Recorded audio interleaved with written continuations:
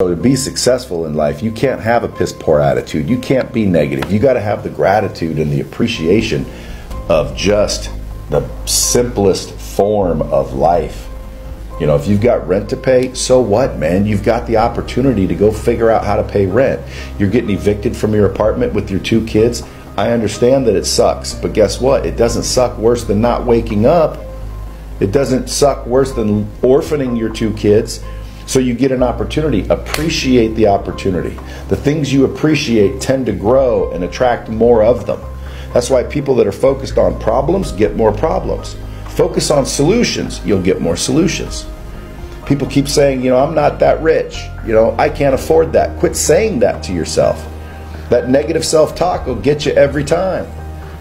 Change your mindset. Change your perspective. People with a negative outlook on life tend to never make it.